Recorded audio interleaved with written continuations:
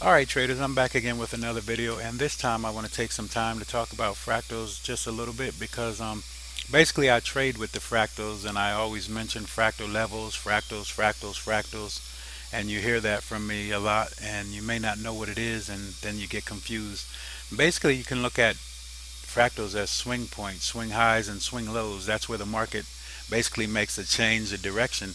So that's why fractals are important in the trading that I'm doing. And also the fractals, they form support and resistance levels. So we'll get into that. Fractals were probably made famous with the trader Bill Williams, and he traded a chaos. His trading technique was called the chaos theory, and that's where I started trading with. I started using fractals and trying his system out, and I didn't really, I don't know, I just didn't really get into that style of trading. I liked the fractals a lot, but I didn't like everything else. I didn't like depending on these indicators that he was using, so I didn't continue that way. But I saw a very good thing with the fractals, so I wanted to keep those in my trading because basically fractals are part of, it could be shown in trending markets or consolidated markets that are ranging, because fractals make swing points. So when a fractal bounces off of a ranging level, you'll see that. So if it bounces off that high range or that low range, you'll see that fractal level form.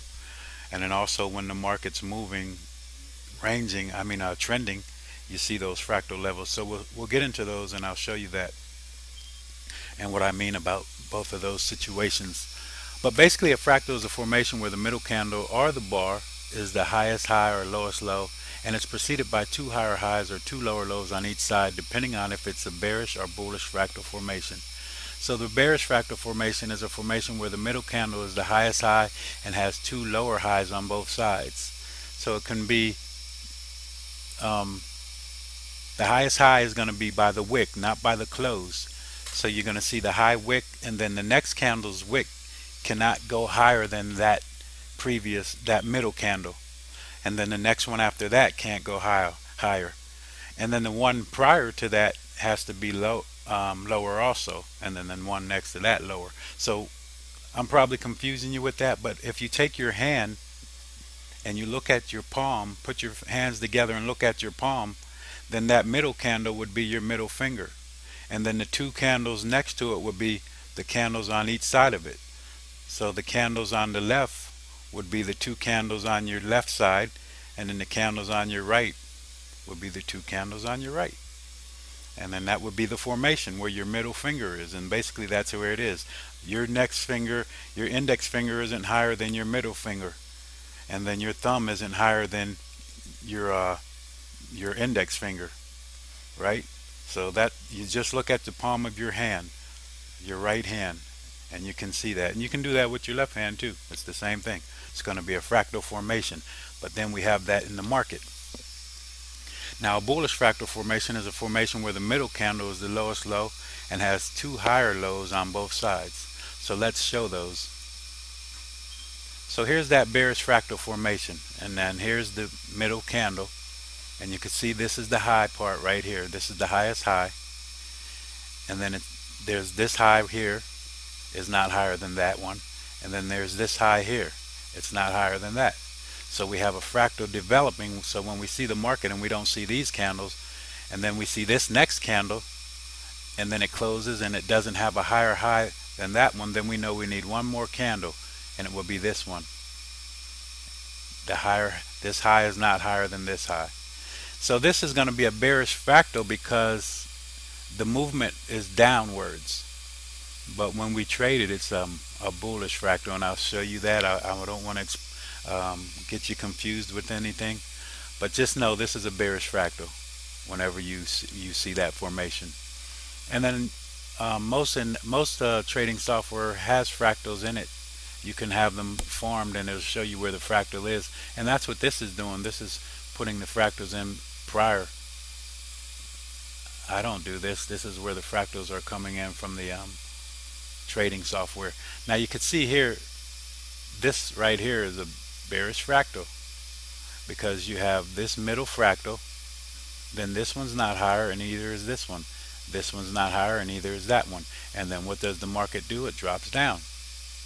Alright, so a lot of people sometimes they trade it like this.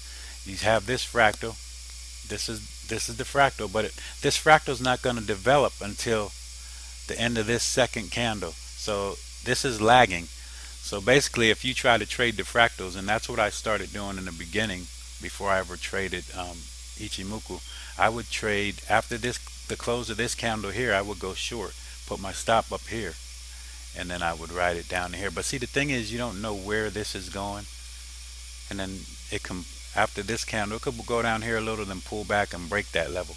So basically, you had to know the trend, and you had to be going with the trend, and it became quite confusing. I didn't do as well as I wanted to, so I started to find other ways, and that's when I ran into Ichimoku. But there was some things still about fractals that I still loved. I loved the support and resistance, and I loved that when a fractal level was broken, I could get into a trade and know that I was trading with the trend basically. Alright, so this is a bearish fractal. You could see them on the chart here. All of these where the red arrows are. I put this one here to distinguish this one so we could definitely look at that. So here is a bearish fractal because this high and this high are not higher than that one. This high and this high are not higher than that one. And remember, it's not the close or the open, it's the wick. Let's go to the bullish fractal. So here's a bullish fractal. You could see this low is the lowest, and then this low, and then this low. Do not exceed this low. These two lows do not exceed that low. So it has to be the 5 candles. 1, 2, 3, 4, 5. Alright. Some people use the 3 candle formation, which is not as accurate. So it will be 1, the middle candle, and then 2. 1, the middle candle, and then 3. I have to learn to count still. But it'd be 1, 2, 3. That's not as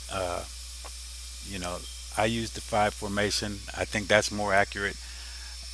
I think it's basically noted that usually it's the 5 candle formation, but I have seen people using 3 candle formation. Some software, when you even open it up, lets you use 3 candles. So if your software asks you between 3 or 5 candles, go with the 5 candles, and you'll see this is it. 1, 2, 3, 4, 5.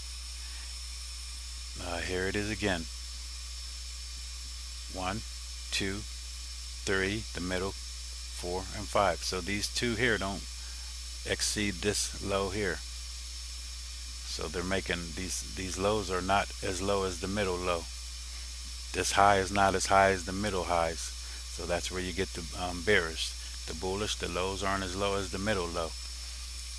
Alright, so now if I'm trading this is going to be a bullish fractal for me, because I'm going to wait for this level to get broken, and then I'm going long.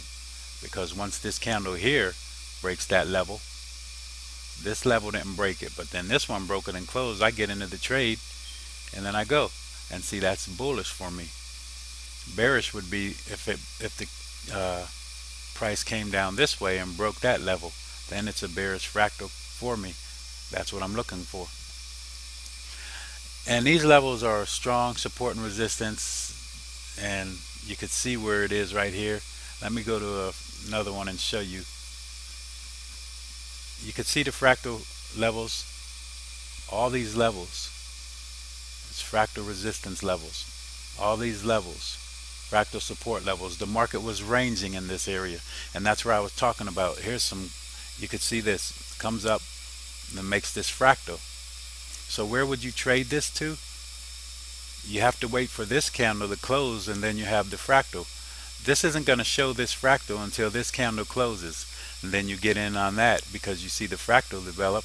You put your stop loss above that fractal, and you ride it to the range support level. Okay, so then you would ride that right to the range support level, and then on the bounce, now see, this would make it too high here, this one, but you're bouncing off of this support level, because you made this fractal, and these two right here weren't lower. So then the fractal developed after this. Now here's the fractal after this candle closed. So you would get in here. Your stop loss would be way down here, but this candle was too big to get into that trade. You're halfway through the range already, but then you would ride it up to here. So a better one would be this one. This is even far. Yeah, these fractals are far. I wouldn't get into the trades with these bars making the fractal level that far. But now say this fractal here on the range here. Now we're trading the range. If this candle came, closed here like it did, this candle closed here, and then another candle closed maybe here, then you could get in on this candle close here instead of way up here, and then ride it to the top of this range. Alright, so this is that range trading, and we'll make a video and get into that more, range trading, because always the market is probably ranging mostly like 70% of the time, and Ichimoku is for trending systems, and if the market's only trending 30% of the time, then a lot of times we're not able to get into trades, or our trades don't work because we're in a range and we think we're getting ready to trend, but we're not. So then the Ichimoku doesn't work for you, and then you say, oh, the system's no good. Yeah, the system's good. It doesn't work in a ranging market. All right, so that's where you see that, and we'll talk about trading the range even with the Ichimoku. I'll show you how we can do it, but it's going to be a little different than the regular rules. Okay, so let's get out of here, get into a chart. So the reason why I trade these fractals is, you can see this is a bullish market. Now Ichimoku, we're using that just to let us know where our support and resistance is, and to get our signals, and to get confirmation with Chiku span. But here's a level right here, this fractal level. You can see the fractal. This is showing that this is a bearish fractal, I mean a bullish fractal. That's why it's green. Okay, and the reason they're showing it as a bullish fractal is because we're trading the breaks of these fractals to go long. So my level would be here. This is the fractal level right here. So we put a line there.